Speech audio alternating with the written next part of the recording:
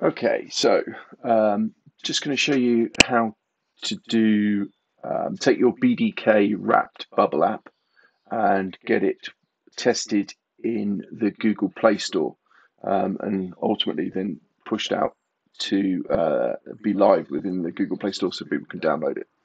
So I've logged into my Google Play console, and you can see I've got my app. It's called Green Oval, sat here. It's what I created before the BDK build happened. You had to create the app here first. It's one of the first things you do, and then you let the BDK build go ahead. Once your build's done, BDK provides you with a little screen like this, and you can download a zip file here, which has got the build in it. And we'll come to that in a second. First thing I've got to do is actually upload the privacy policies, because this particular app uses the camera. But if you're using any of the native kind of features, camera, GPS, any of those things, media, etc., you're going to need a privacy policy. So I'm in my Google Play console. I've clicked on the app, so I'm now in the kind of app view of that. And if I scroll to the bottom, I've got a thing called app content under policy. So I'm just going to click that. And I haven't got a privacy policy, you can see here. So I'm going to click start. And it's asking me for a URL. I already have that built into my app, so that's going to be it here. And I can save it down the bottom right here. Let's give that a go. Seems to have saved. Good. Go back to the app content. Good. So let's have a look. All of these got ticks against them now. Okay, so that looks good. Right. So if we now go back and we go to open testing, go here. Just going to delete this release because this is what I tried to do earlier. It wouldn't let me because I needed a privacy policy. So I'm going to create a new release. And I'm going to upload the file, and here's the .aab that came from BDK. So I'll start that process running. And this takes quite a while because Google's doing some checking of the actual file as well and checking it against the privacy, etc. Let's give it a name, version test 1.0. Give it a name and see how we get on. So I'm just going to pause the video and we'll come back once this is uploaded. Okay, so our bundle is now uploaded and you can see it's here. So that's good news, it's done. I've saved it, so I've got it there. And I can now click, I guess, review release. So let's have a look at that, see what happens. We've got 2 errors and 3 warnings. So let's see what that says. Your app cannot be published. Complete the steps listed on the dashboard. Okay. You need to add a full description to your store listing. Yeah, okay. So, warning, your app cannot. Okay, so it's the same thing. There is no deobfuscation file associated with this app bundle.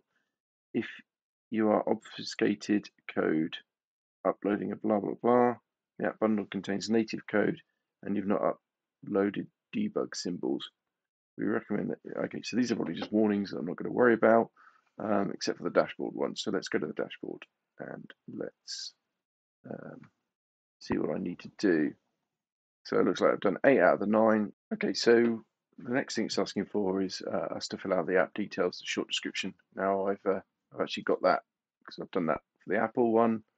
So let's just grab it from the Apple one and we'll cut and paste it in. There's my short description, and here's my bit longer description. Got that, go there, stick that in there. Okay, I'm going to click save. So I'm guessing now I've got to do app icon, featured graphics, and screenshots, etc. So I need to go and get those, grab those, and try and get them uploaded. So I'll have a look at that now. So firstly, we just need to check that the listing's all there. Got the app details are in, all the graphics are now uploaded. So we're ready to go. All screenshots are there. So if we just go back to open testing, we can see the build that we created, or the release. Yep, and we can see we just need to click review and roll out on there. Yeah, it's got a few warnings, but you can see down the bottom right we've got this show rollout to open testing, so we can click that button. There we go. I'm sure we want to do it. Yep, click roll out. Great. So we now have it's paused for some reason, so it must go into auto pause, so we're going to resume that track. Let's see, it's doing that. There we go.